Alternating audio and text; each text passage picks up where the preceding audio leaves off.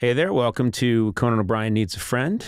As usual, I'm joined by Mr. Matt Gourley. Matt, how are you? Hi, I'm fine. I'm in full voice. Yes, exactly. And you bring that up for a reason because Sona came in today and she has no voice and she just keeps making us giggle because your attempts to talk are a lot of fun. What's going on with you? My voice is gone.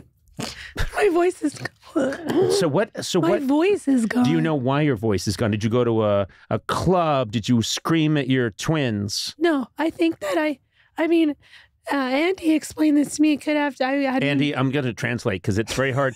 Sometimes when a mouse is talking at the bottom of a well, it's hard to hear everything the mouse says. But what the mouse at the bottom of the well just said was Andy was talking, and that's Andy Richter. Andy Richter. Who's out in the hallway. Who's out in the hallway said that if you have a lot of mucus, which I did, it could sometimes happen. He explained it, and I listened, I understood, and I forgot. I think it's better to go to Andy Richter than any doctor. Okay. Yeah. He told me my heart's fine, by the way. Yeah. Is it not fine? Well, you know, every now and then. But no, I go to Andy for all important.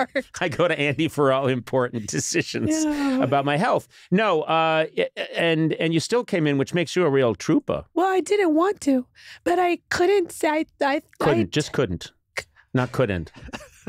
Today's not the day, O'Brien. Today is not the day. This is sad because your voice is your superpower, and you without your voice is kind of sort of pitiful. Imagine being in an ethnic house with a lot of Armenians and not being able to project. It's the worst thing that's ever happened to me. So it's the worst thing you have such a powerful voice, and Eduardo, you will chime in on this, that she has blown out many of our microphones. Yeah, this is her fourth microphone. Oh, God. And no, it's true. It's true.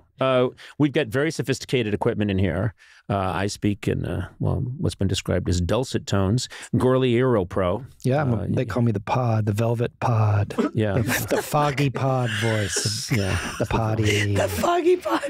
He's the foggy pod. The other problem, I have to admit, is Blay sits in on these, and he's a giant bellows that you'd put next to a fireplace. Right. You're extremely loud. I always loud. have to turn down my earphones when he Don't just take it easy. Don't do your normal thing, Blay. But when you get excited, it's not your fault. You get excited because you're like a giant sheepdog, and you go running up to the mic and you yell things. All of that is true. Oh, that was better. Nice. Thank you. That was fantastic. Nice. Can I also just say I feel like it's not my fault because I have a large head, so naturally my voice is louder just because of the physicality. Yeah, I wouldn't know about a large head. Yeah. 6 of your heads fit inside one of my head. So I'm not interested in that excuse. Sona, does it hurt to talk, I hope? I mean... I hope. No, what I meant to say was, is it painful when you speak? No, it's not painful. Okay. It doesn't hurt at all. It's kind of painful to me. So I don't care. Is it? I don't care what's painful to you. What's it? Your kids understand? Is it? I didn't mean it either. Your kids, and you have disciplinary issues with your twins, but do they? Is it hard to keep them? Well, you've sent me videos of them pretty much taking the house apart with hammers. Are you able to control them when you don't have your voice? No. So yesterday, because I usually read to them when Tak's at karate. And then yesterday, I couldn't read to them. Let me just again translate. Your husband Tak still takes karate. Three times a week? 3 nights a week, yeah. Well, he's ready. He's ready for that ninja attack. Okay. So what? And then jealous. No, yeah, not at all. I think it's ridiculous. You're jealous. A father of 2. There's no time for karate. There's no time. You do things for yourself. You're supposed to continue. No, I go to a place where I am self-care. waxed. Someone else does the waxing. They just put on the, you know what I mean? And then I'm scraped and exfoliated and powdered. Oh, those powders. Anyway, so you... I usually read to the boys.